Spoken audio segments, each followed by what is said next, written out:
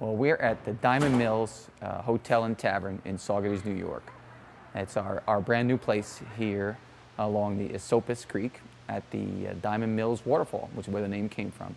It's a very special property with 30 boutique hotel rooms, a lovely restaurant with an upstairs mezzanine lounge, some private dining, and catering for over 400 guests. It's a beautiful piece of property. It's the entrance to the village, and it had been underutilized. Years ago, it was a paper mill. It was the Cantine paper mill, and Mr. Cantine was a famous resident of Saugerties. After the paper mill closed, it burned down in the 70s, and so the property stayed vacant for that long, and seemed ashamed to have such a vacant property as the entrance to our community. It was a brick building, and so we decided to replicate that, and a lot of the architecture that was used then we tried to replicate with this building.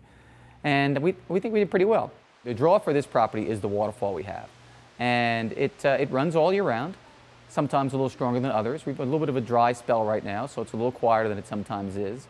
Our plan is to use the waterfall to produce hydroelectric. We've got a permit in now with the federal government. It's usually a pretty timely, long time to get one of those back. And so we're into it about 3 years now. We anticipate having another couple of years before we actually get our permit to produce electric. But that is how they had their electric for the mill when this was a paper mill.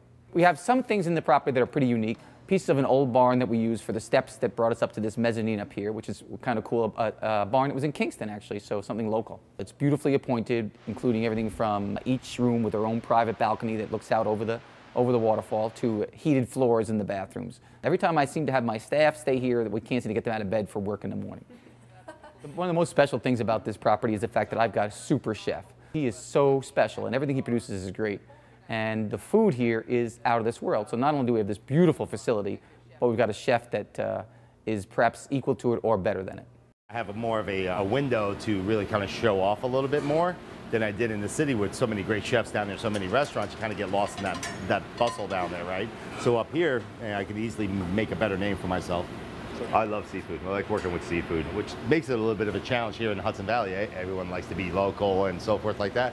It's a little difficult to get local fish here in the Hudson Valley, but we do use sustainable wild-caught fish, and I love, using fish. And that's one thing when I first moved up here, I try to have some fish out and so forth.